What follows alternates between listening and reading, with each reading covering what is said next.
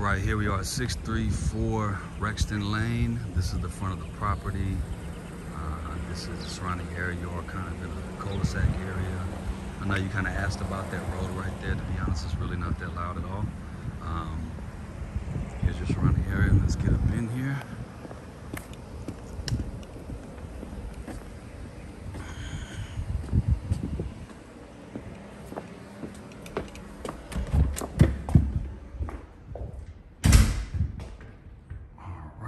As soon as you come in, you have your stairway, nice color paint. Let's come on down here. We're gonna do the downstairs first. Right over here, you have your breakfast dining room area. You have your half bath right here. And right here, you're gonna have your living room area. Let's go check out this kitchen. Oh. Right behind us, we have a nice little room right here. You can kind of turn it into whatever you want. See what they did with it. Here's your kitchen. You got a gas burner, beautiful cabinets, granite tabletops. You got a nice island right here. Breakfast area. Here goes your pantry.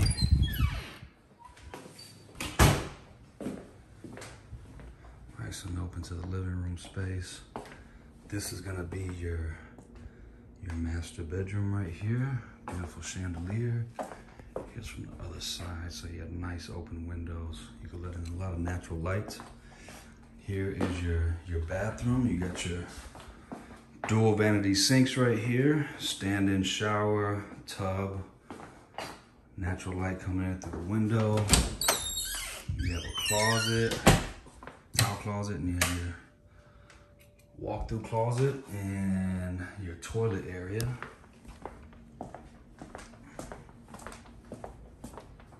We'll go upstairs before we go outside, but let's check out this garage.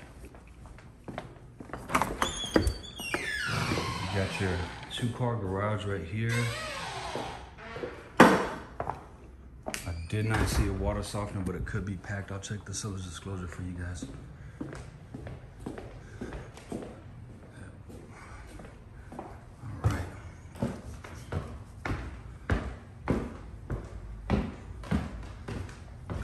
These stairs, you have nice little loft, game room area, whatever you like to make it. Let's go ahead and go to the right. Let me show you down here. This is your view. Now, it's gonna be a blanket closet right there. You got one of your rooms, standard closet. You're gonna have another nice size room, standard closet. And you know, I'm sitting in here, and to be honest, I don't hear any traffic outside at all. You're gonna have a full bathroom right here. You got another bedroom. And then you're gonna have your utility room, washer and dryer. And it looks like this is going to be access to your water heater and attic space. All right, now let's go check out the backyard.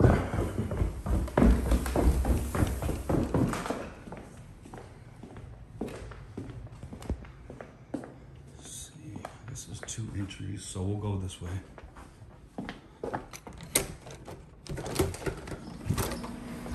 All right, you have a nice little covered patio right here.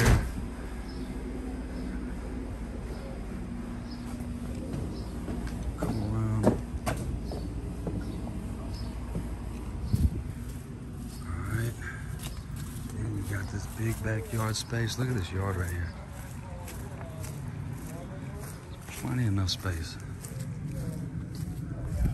Back of the home. The roof looks in great condition. That is going to be the back door where the kitchen area, the breakfast area was. And then I'll just kind of show you over here so you can see. This is the road in the back.